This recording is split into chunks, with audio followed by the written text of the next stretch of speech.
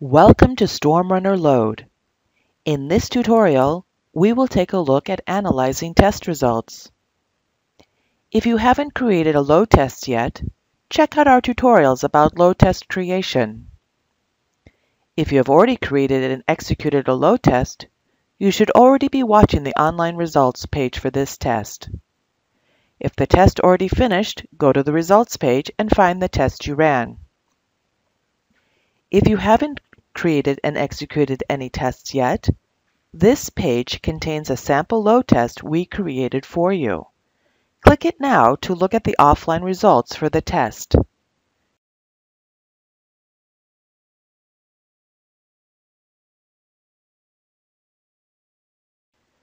This is the test results page for a specific test run. If the test is still running, it will display widgets that monitor the test as it runs its course. Each widget shows all measured values of a certain measurement in the currently selected time frame. You can modify the selected time frame using the time picker. Number 1. Click one of the options to the right-hand side of the screen to show the last 5 minutes, 15 minutes, hour, or to show the entire duration of the test. Number 2.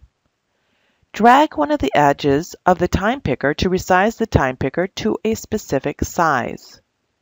Number 3. Drag the time picker itself to zoom in on a specific time frame. If the test has already finished, it will show static results and the status of the test. The gauges will be replaced by a status line and the graphs will become static. The time picker can still be used, but as the test is no longer running, the last X buttons lose their meaning.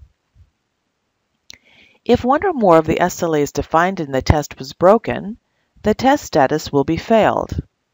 If no SLA was broken, the test status will be passed.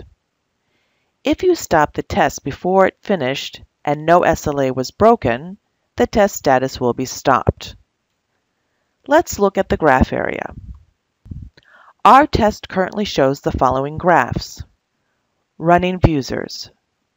Running viewers shows how many viewers are running and generating load against the application at any given time in the test. This graph can be split or filtered by scripts to show the script distribution, or by geographies to show the geographical distribution. Hits per second. Hits per second shows how many hits, or HTTP requests and responses, were generated by the running users at any given time in the test.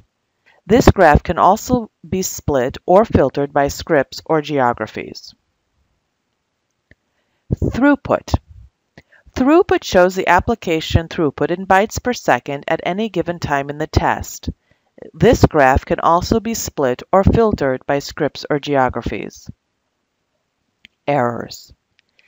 Errors show the number of user script errors that were reported so far during the test.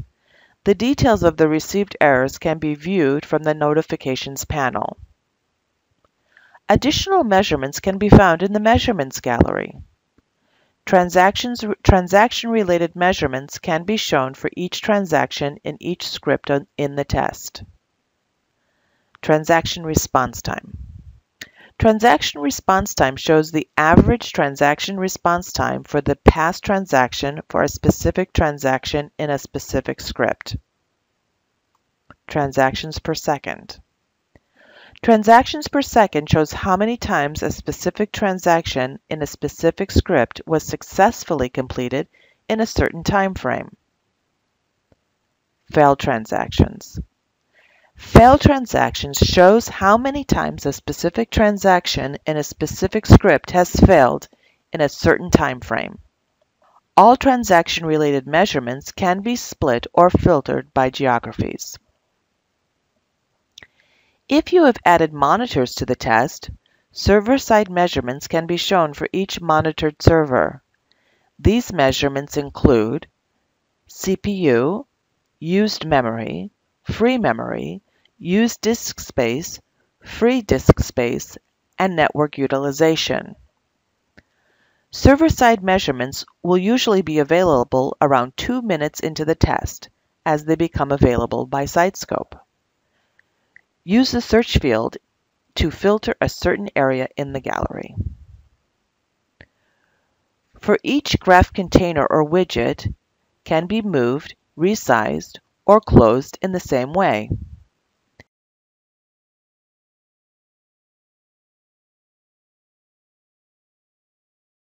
Use the Merge button to overlay 2 graphs in the same widget.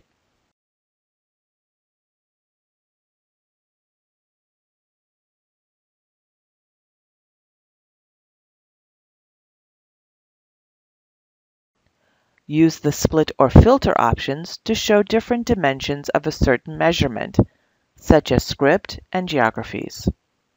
Notice that the measurement name in the legend will now include the selected script and/or geography.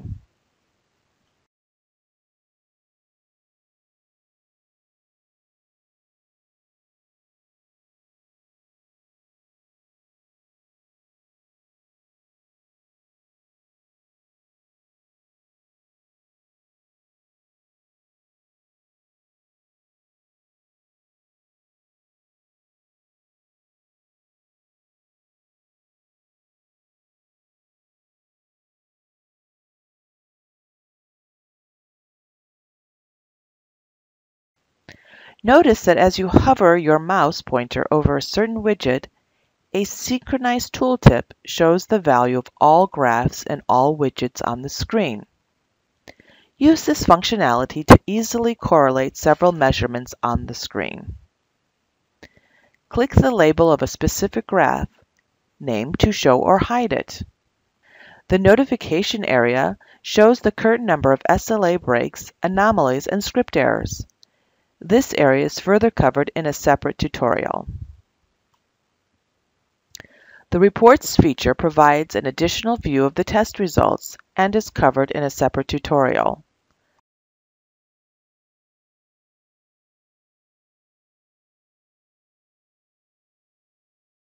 And that's it. Analyzing a load test in StormRunner is as easy as 1, 2, 3. If you have any questions or suggestions, leave a comment on the YouTube page for this video. For more helpful tutorials, visit our YouTube channel.